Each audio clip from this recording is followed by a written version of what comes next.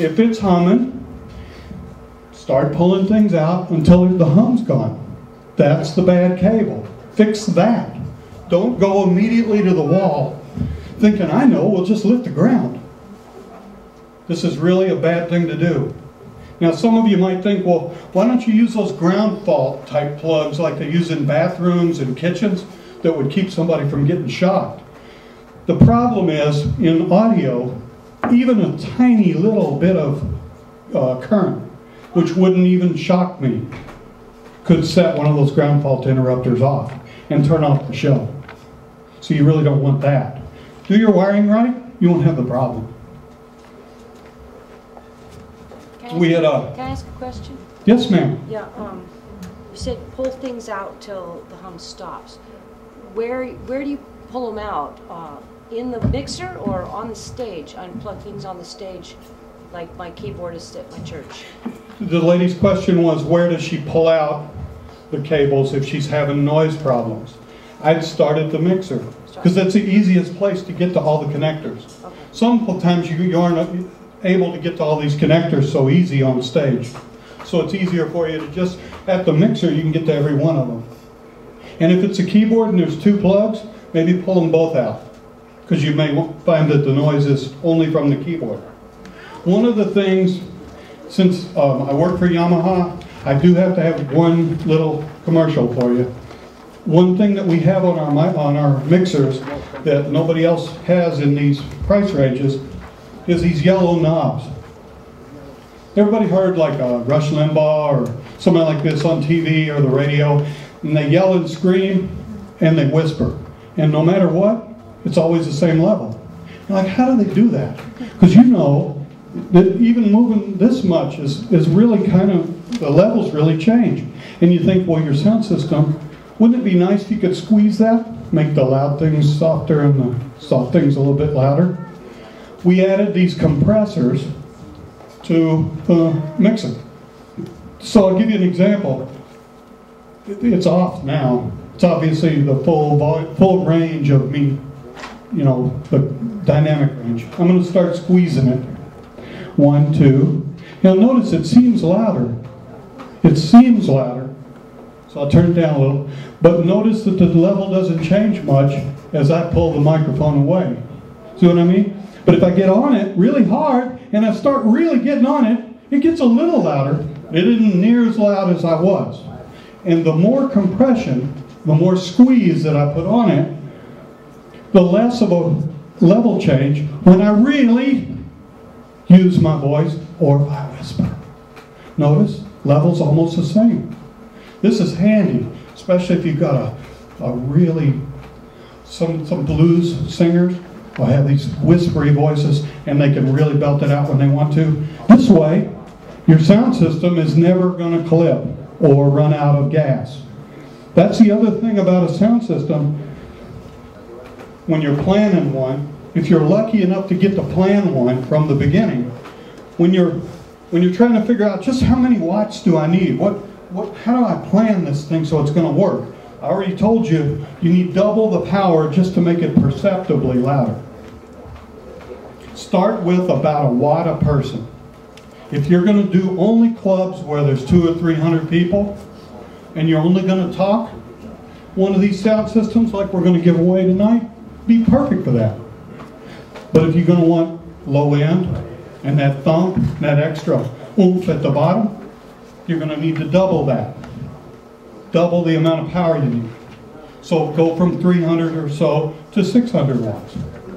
If you're going outside, all your bets are off. You need to really go up to closer to 1,000 watts for that same amount of people outside.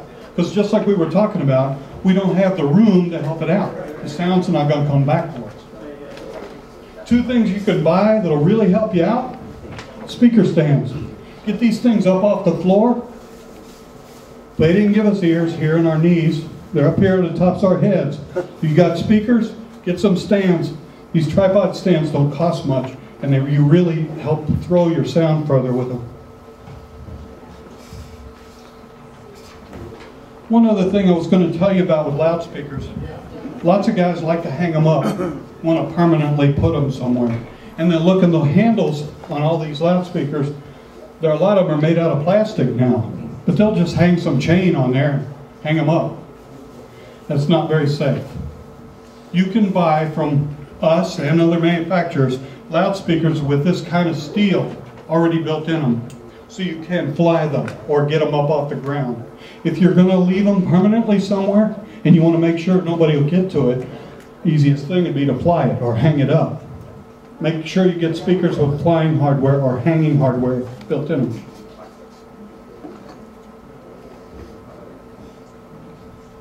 Now getting back to this mixer for a second. All I did with the green knobs that are on a Yamaha, on a Mackie I believe they're white, they're EQ knobs. EQ, fanciest word for tone control. But we're sound guys, so we had to write EQ instead of tone. On good mixers, most mixers, it's at least 3 bands, lows, mids, and highs. On your better mixers, you may find 4 bands where they've broken it up. This is really handy because there's a lot of times you want to get rid of maybe all that handling noise. Well, I could do that with that bottom control. So that's the reason why it's broken up into bands. Otherwise, if I start cutting me, you can't hear me anymore. See, so that's the reason why there's multiple bands. While we're on the subject of EQ and what you guys think you hear from me, I do want to cover hard of hearing folks. A lot of guys that are in churches get this every week. I can't hear, man. I can't hear what's going on. I don't know why. I pay my money, I come to church, and I still can't hear. Mostly it's older folks. Mostly it's folks who have lost their hearing. You can't really help them. They didn't stop hearing. They stopped understanding. What they hear sounds something like this. Then it's 1, 2, 3, 4. Very muffled. Almost, let me do that some more.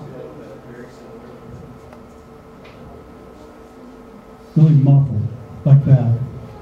They spend a whole day not hearing any high frequency. Don't listen to me, listen to the speaker.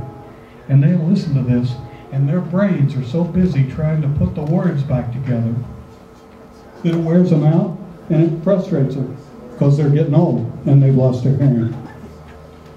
Peter and the guys here can help you get systems for those people that'll put something in their ear and help them hear better. There are some people you can never make happy. I will tell you that. As long as you got somebody complaining, you know you're doing something right. But there are going to be people at church especially who'll tell you, you know, I can't hear. And they're always going to sit in the wrong spot. And this is the part about what we do that doesn't cost you a nickel. And I'm glad you came to hear this. Our job is more about attitude than is anything else. You guys that are musicians, I'll say something nice about you now. I want to work with you. I want you to know we're going to work together to get you the best sound. If you don't feel that way towards me, if we're already adversaries when we're getting started on Sunday morning or right before the gig or at the sound check, that ain't helpful. So if you're a sound person and you're lucky enough to work with the band, first off, you're the unsung hero of the band. You're the member that nobody gets to see. But it's your job to make them comfortable.